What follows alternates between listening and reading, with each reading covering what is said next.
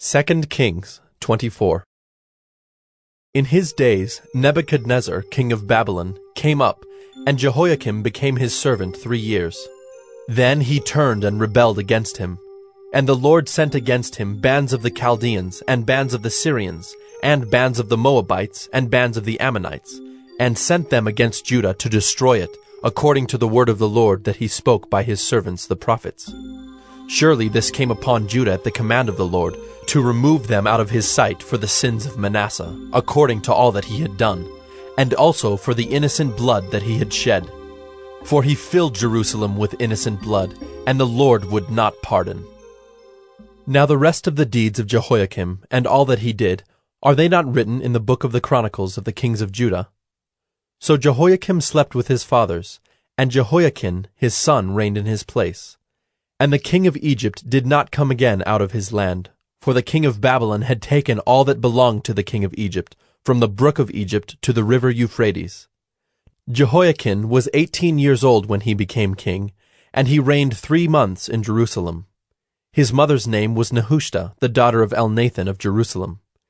And he did what was evil in the sight of the Lord, according to all that his father had done. At that time the servants of Nebuchadnezzar, king of Babylon, came up to Jerusalem, and the city was besieged. And Nebuchadnezzar, king of Babylon, came to the city while his servants were besieging it.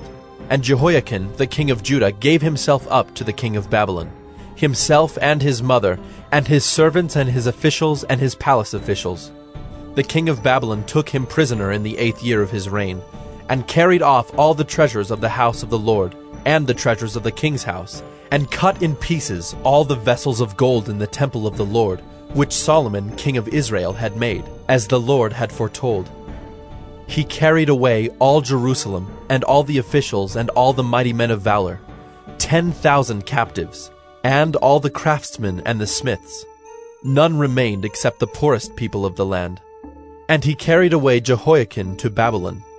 The king's mother, the king's wives, his officials, and the chief men of the land he took into captivity from Jerusalem to Babylon. And the king of Babylon brought captive to Babylon all the men of valor, 7,000, and the craftsmen and the metalworkers, 1,000, all of them strong and fit for war. And the king of Babylon made Mattaniah, Jehoiakim's uncle, king in his place, and changed his name to Zedekiah. Zedekiah was 21 years old when he became king, and he reigned 11 years in Jerusalem.